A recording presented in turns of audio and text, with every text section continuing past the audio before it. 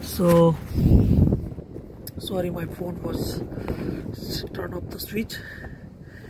So I'm gonna put it at this point between two notch. You see that two notch? We're gonna put it over there. So we tight it.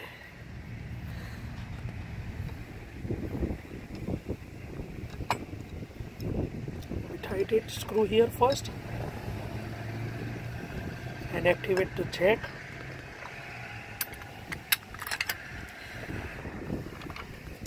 And we are bringing it here between two U-tab and lift it with the jack.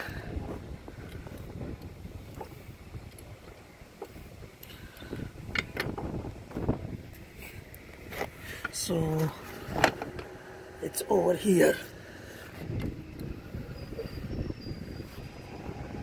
and lift the car.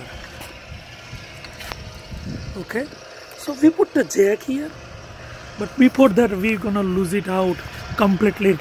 Lift off, we're gonna lose it out the lugs using this Milwaukee 1800 foot-pound torque heavy duty wrench drill, impact wrench, and open it.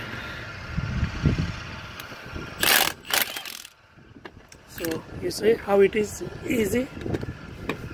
I have camera on my one hand and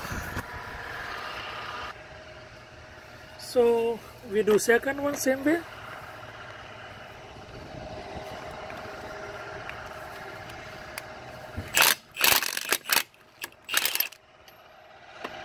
Third one, lose it out. Fourth one, lose it out. See, the wheel is coming off, so I'm gonna raise it now.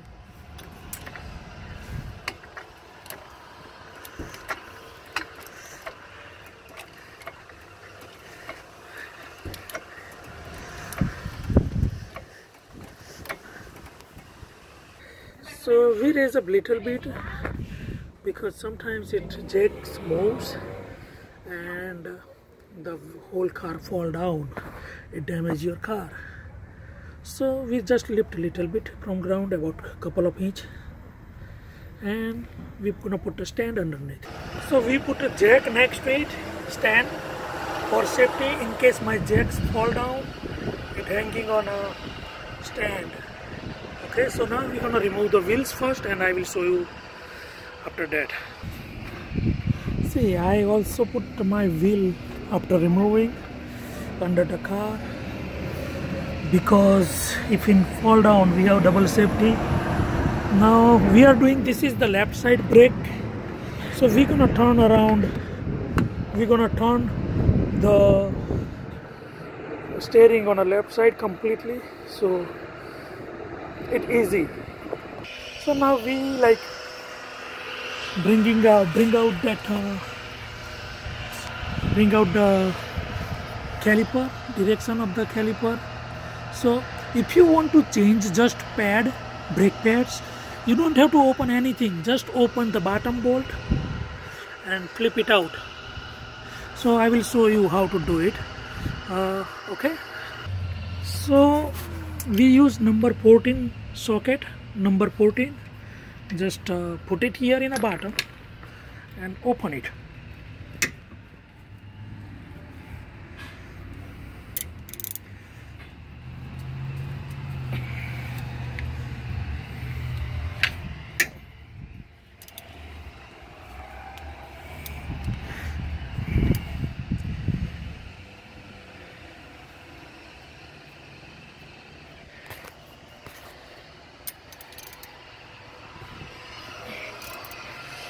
So I did little tight and loose it, so now it's easily come out.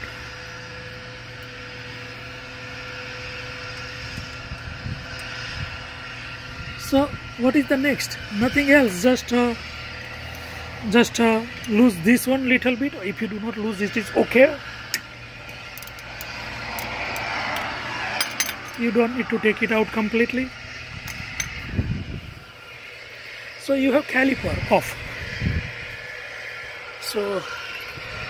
So use it any flat screwdriver and lift it up, caliper.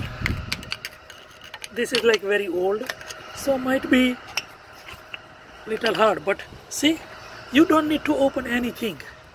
Just open like this and it's 10-minute job. So this is the pad. You're gonna take it out. Okay, so my pad looks good, but the reason I am taking out, because my rotor is very bad. So see, this is the pad come off, and you have to put that old pad over here and press it with the C-clamp and press this cylinder all the way in. Okay, and put it back, tight the bolt, you done. We will do later on after replacing the rotor, but right now just for the brake pads only here. Okay, the guys outside, they rip you up. The brake pads comes $18 to $50. It depends on what type you want it to buy it. The guys take it like a couple of $100 for that. Okay, so I need to remove the rotors. So for rotors, I have to take it out, complete the whole caliper system. So I'm going to remove the top bolt and then that caliper mounting bracket, and then I will put it back. As long as you are not touching these pipes, you don't need to bleed. You don't need to bleed brake fluid. But if you open these pipes, brake fluid pipes, then you have to bleed the oil, brake fluid. Okay, so we are not doing that one right now. Okay, so let me take it out caliper and then we will put a new rotor. So to remove that caliper and caliper mount, we are removing this top bolt same way like we remove the bottom one. So we remove the top one.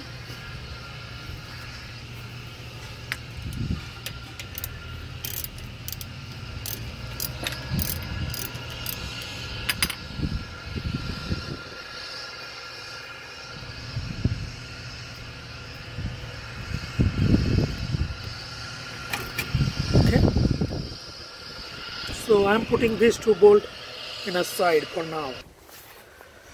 So for now, I hang up the caliper. See, I hang up with the spring, with the wire at the spring, so it not fall down, and this cable, like this pipe, hydraulic fluid line, it not scratched out.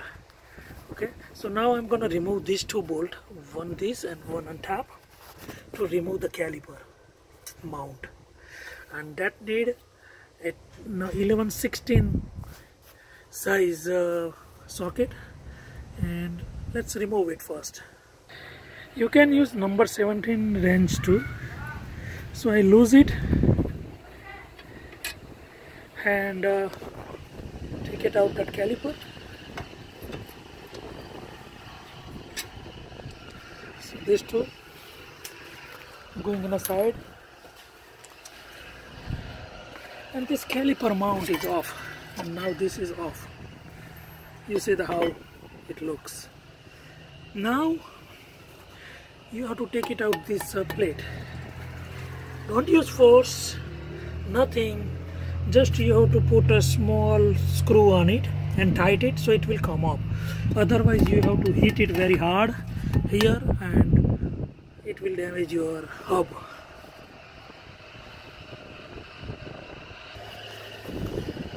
I got the bolt, and let's see how to remove that one. Just put it bolt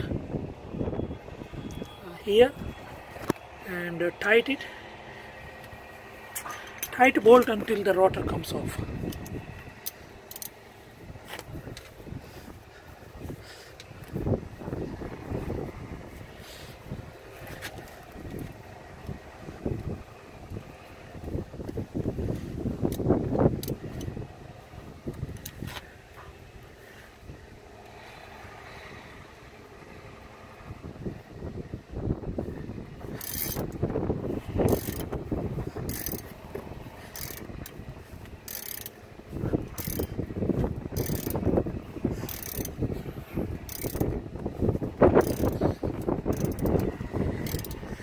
in my case thread broke, so it's not coming out. So in my case the rotor thread broke completely, so I'm gonna hit it with the hammer and take it out. Okay, let's remove first and then I will. You just with the hammer hit it like this from inside to out.